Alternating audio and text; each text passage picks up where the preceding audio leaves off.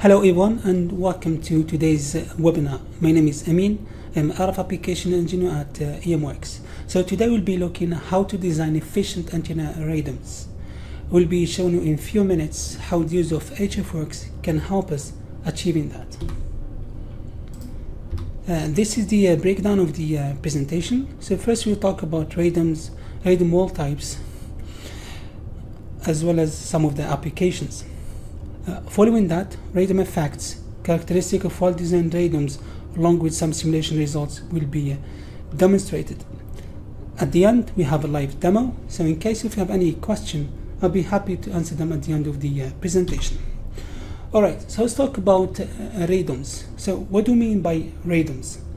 Radomes are simply structures or enclosures designed to protect an antenna and associated electronics from the surrounding environment and elements such as rain, snow, UV light, and strong wind. The proper selection of radome for a given antenna can actually help improve the overall system performance by maintaining alignment, by eliminating wind loading, allowing for all weather operation. The use of radome can also help prevent the visual observation of the system, as well as extending the component and system operating life. On the right, we can see an image of weather radar, which is placed under the aircraft radome. So basically, the radome serves to protect the antenna from different environmental conditions. So let's look at some of radome wall types. The radome wall designing is a challenging task in the manufacturing of antennas, and the choice of wall construction will depend upon the requirements of applications. The wall must withstand for environmental effects such as erosion, rain, lightning strikes, aerodynamic loads. Radomes can be classified as monolithic and sandwich designs. There are two types of monolithic designs: half-wave radome and electric thin walled radomes. The sandwich design can be characterized into A sandwich, B sandwich, C sandwich, and multi-layered dielectric wall. So at the bottom, we have an image showing different design of conventional radomes. So now we have talked about different type of antenna radomes. So let's look at areas where radomes are being used. The use of radomes applies to a range of industries that require the protection of sensitive equipment, electronic components, and personnel. These include weather radar, satellite communication, maritime communications. The radome are also being used in aviation, military and civil radar, as well as for broadcast equipment. On the right, we have different images which shows the use of radome in various applications. So far we have talked about the radome wall type and some of the areas where radomes are being used. So let's see the effect of using radomes. A well-designed radome provides environmental protection with the minimum effect on the RF performance of the antenna and the system. Electrically, the main concern for the radome is its contribution of the insertion loss. Insertion loss reduces the available signal, decreasing effective radiated power and the ability of the antenna to receive weak signal. Radomes can also increase the antenna side lobes, resulting in interference with other communication systems and increasing the likelihood of signal detection and interception from unintended sources. Some other electrical effects of radome on antenna performance include the change in antenna beam width and the shifting of the antenna bore site. Radome can also impact antenna polarization as well as the input impedance or resonance frequency of the nearby antennas. So let's look at some of the characteristics of well-designed radomes. Well-designed radome provides environmental protection with the minimum effect on the RF performance of the antenna. In addition to the effect of the radome material, nothing degrades radome performance more than a thin sheet of water. Water has very high dielectric constant and low tangent and microwave frequencies. Non-hydrophobic surfaces cause water to stick to the radome, creating a thin film which serves as a shield to RF transmission, resulting in significant signal attenuation. Well-designed antenna radome not only provides environmental protection that extends the operating lifetime of the antenna and its component, it also contributes to the stable electrical performance over the lifetime of the system with reduced maintenance effort and downtime. So now we have provided with the technical background regarding radome. So let's look at the case study which we'll be focusing today. Today we'll be looking at the A sandwich radome. So for this we'll be looking at two designs, namely the spherical radome and the nose cone radome. WR90 high direction horn antenna is placed under a sandwich wall, as can we see at the bottom of the page. A sandwich wall is made with quartz skin. As for the core, Rohasa 110 WF material is being used. Radome geometry and spacing between the antenna and radome have profound effect on the antenna transmission properties. So today we'll be looking at the effect of tilting the antenna at different angles. Also we'll see the effect of changing the distance between the antenna and radome, as we can see in the slide. So let's start with the spherical radome. At the right we can see an electric field animation. On the left we have a magnetic field animation. One design antenna, one of the most important parameters to look at is, of course, the return loss. Looking at the graph on the right, we can see that placing the antenna under the radome results in an increase of the return loss, and this is mainly due to the reflection from the different layers of the radome. When designing radome, one of the parameters antenna engineers are looking at is the radiation pattern. So basically we'll be focusing on the antenna beam width, antenna bore site, as well as the side lobes. Looking at 2D radiation pattern on the right, so we can see there is slight change in terms of the antenna gain, but the effect that we can notice is more for the side lobes.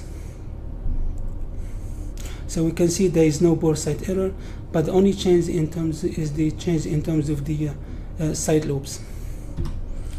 On right, we can see the 3D radiation pattern of the antenna. In HF Works, we have what we call the antenna far field parameters.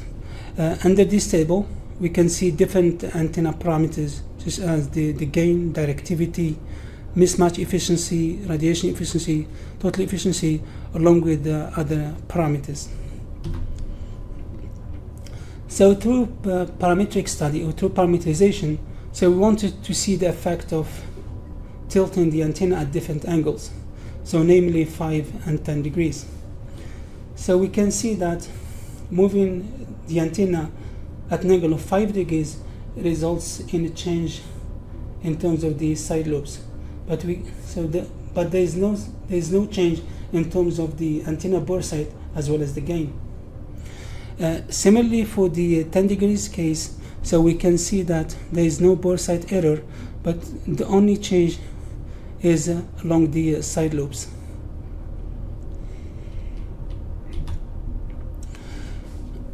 So let's look at the nose cone radome. On right, we can see a vector plot of the electric field animation. Through parametric study or through parameterization, we wanted to find the optimum distance between the antenna and radome, which results in less return loss. So for instance, at 10.5 gigahertz, we can see that placing the antenna at 155 millimeter results in less return loss as compared to other cases. On right, we can see a 3D radiation pattern of the antenna. On the left, we can see 2D radiation pattern versus different scenarios. So overall, we can see there is no change in terms of the antenna bore site as well as the antenna gain, but we can notice there is a change in terms of the side lobes.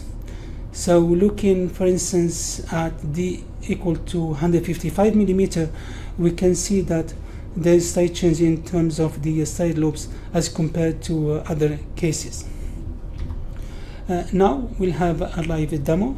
We'll be showing you how to simulate such radomes using HFWorks. This is HFWorks and this is SolidWorks. HFWorks is fully embedded in SolidWorks and is gold certified by SolidWorks. So basically you don't need to import your CAD geometry. When you are done creating your geometry in SolidWorks, you can just go ahead and start your simulation using HFWorks. In HFWorks, basically we have 4 types of study. We have antennas, as parameter, TDR, and resonance. But today we'll focus on antennas. Today we'll be looking at 2 design configurations, namely spherical radome and nose cone radome.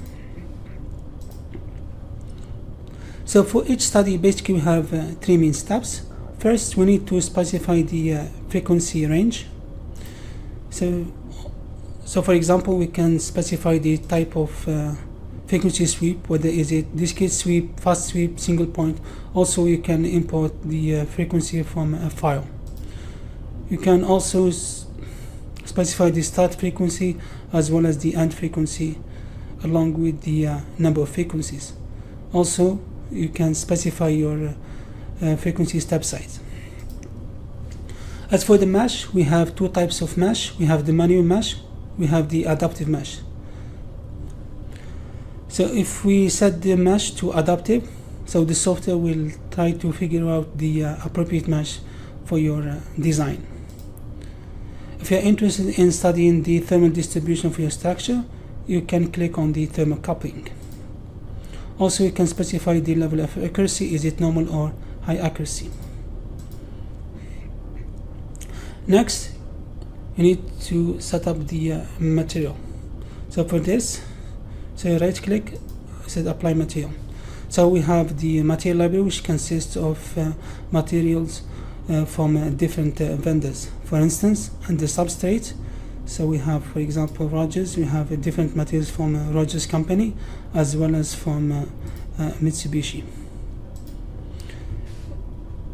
Also, if you want to edit the material properties, you can simply right click, set edit material, and then you can edit the material property that you want to. Also, you can, if you want to apply your own material, you simply say right click, say apply material. So you can either load your material library or apply a new material. Next, you need to specify the boundary conditions. Under boundary condition, we can see we have different boundary conditions, such as port, lumped element, PEC, PMC, PEC symmetry, PMC symmetry, radiation boundary, as well as the signal. Also, if you sometimes you need, for example, to apply mesh control on certain area of your structure. If you want to do that, you simply right click, say apply mesh control. You can apply mesh control on bodies, faces, or edges. Also, you can specify the element size. Also, sometimes, for example, if you want to study the effect of different parameters on the performance of your structure, you can do what we call the parameterization or parametric study. So for instance, in this example, we want to study the effect of changing the antenna at different angles. So for this, we have 3 scenarios: 0 degree, 5 degree, and 10 degrees. Alright, so let's look at our design. So this is the horn antenna. So as for the radome, so we have basically 3 layers since it's a sandwich. So for the skin we have quartz, and for the core, Ruhasol was applied. So as for the boundary condition, this is our port. So we apply the PEC, and for the air is our radiation boundary. So for this, we want to study different scenarios. So maybe I can change the view. Alright, so for this, under parameterization, we say display geometry, example for case 1, which corresponds to 0 degree, and case 2, which corresponds for 5 degrees, and for the third case, which corresponds to 10 degrees. Now let's look at some of these simulation results. In HFWorks, we have what we call the results table. Under this table, we can see different parameters such as generalized S matrix, renormalized S matrix, impedance matrix, admittance matrix, port results, VSWR. You can also print versus current frequency or all frequencies. Also, you can export your results to different formats such as text file, CIT, SPC, or touchstone.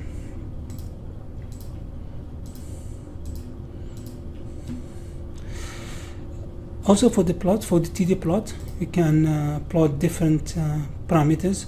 You can also plot the parameter versus various scenarios. So for example, you can plot S parameter, impedance, admittance, VSWR. So for example, in our case, let's say if you want to plot the return loss versus all scenarios,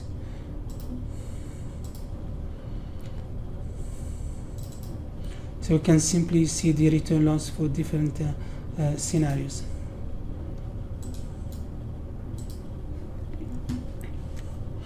So now let's look at the antenna far field parameters.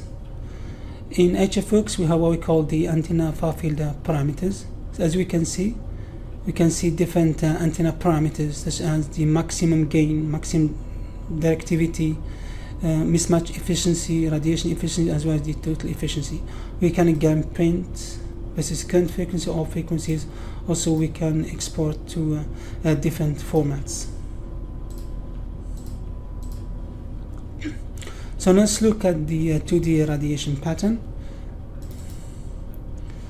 So for this case, for case 1, which corresponds to 0 degree, so we can see that the antenna with radome induces some loss in terms of the gain. So if you want to plot the 2D radiation pattern, you simply said right click, said polar plot 2D, and then you can specify the scenario that you want. So for instance, for this with radome scenario 1, and you want the gain in dB. Same thing with the no radome, with the same case. Yeah.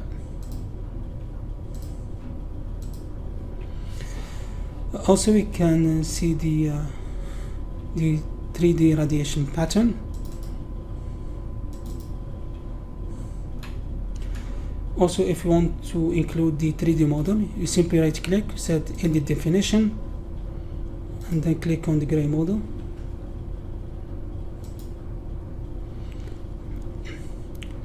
Also, we can see new electric field animation.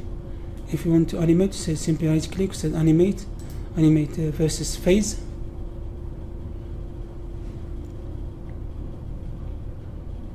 Yeah, you can clearly see the animation of the electric field.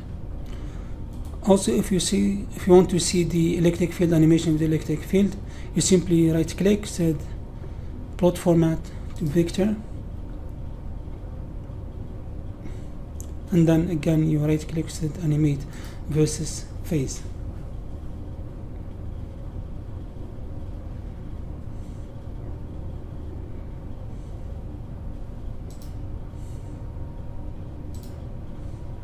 You can also see the magnetic field. If you want to animate, again said animate.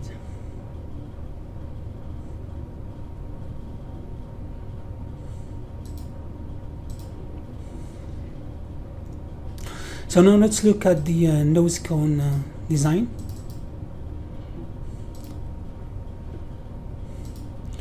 So let's start with the geometry. So this is again our horn antenna, and for the radome, so again we have 3 layers: quartz and saw. So this is the air, which is our absorbing boundary. So for this scenario, we want to see the effect of the spacing between the antenna and radome. Maybe I need to hide the air. So to see these scenarios, simply right click, say for example scenario 1, yeah, and also this is scenario 2, and for the last scenario, so we're getting closer towards the radome. So for the scenarios, so first we have d equal to 140 millimeter, for the second is 155 millimeter, and for the last case we have a distance of 170 millimeter. So if you want to plot the S parameter for different scenarios, so for example we said the nose cone with the radome, scenario 1 dB, same thing with nose cone without radome. We can simply compare versus one scenario. Also we can compare versus different scenarios. So let's look at the 2D radiation pattern for all the scenarios. So we can clearly see the radiation pattern of the 3 scenarios as compared with the antenna without radome.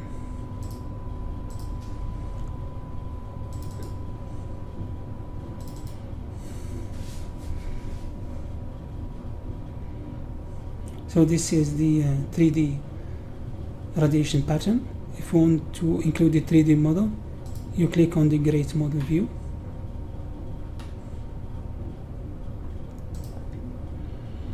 Also you can see the animation of the electric field.